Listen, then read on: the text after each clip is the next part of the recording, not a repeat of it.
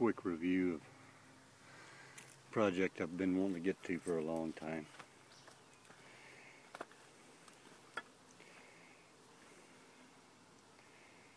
$10,000 watt peak, 7,200 watt continuous generators project that I've been wanting to do for years. Channel iron.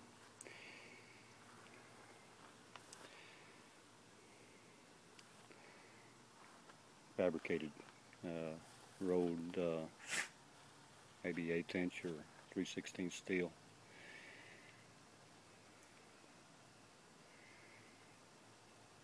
Generator head from Harbor Freight. Riding mower motor from a riding mower someone didn't know how to keep running after sitting up over the winter. A muffler from a generator that I was trying to quieten down a few years, a couple decades back. Anyway, I'm hoping to keep it under 4 foot in length. I may add a deep cycle battery and an inverter, 2,000, 3,000 watt inverter, so they don't have to run the generator just to do a drill motor or something like that. But I'll be able to run the house or tools or whatever off of the generator. Should be able to run my welding machine off of that generator right there. That's a 21 horse motor.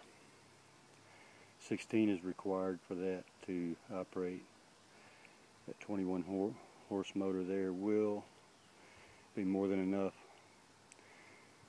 I'm going with a 5-inch on pulley, double pulley on the generator head itself, and a 6-inch on the power plant there, in order to get the RPMs from 3,600 on the engine here down to 3,000, and that maintain 3,600. Peak torque on the Briggs type motor there, 21 horse, is just under 3,000 RPMs. So I'm bringing the RPMs down from 3,600 maximum operating speed down to 3,000, and near to the peak torque,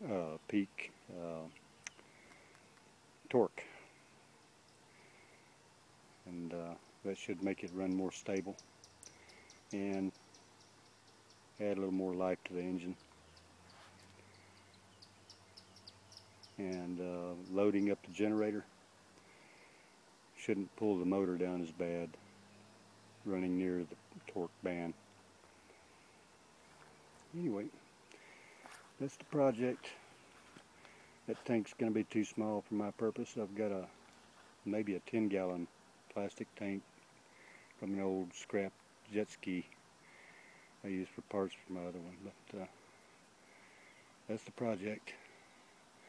I did find a flaw, fixed the oil leak on that, where is a crankcase ventilation, or crankcase opening filled with JB Weld, so that no longer has a oil leak, and it runs clean. Should last for a long time.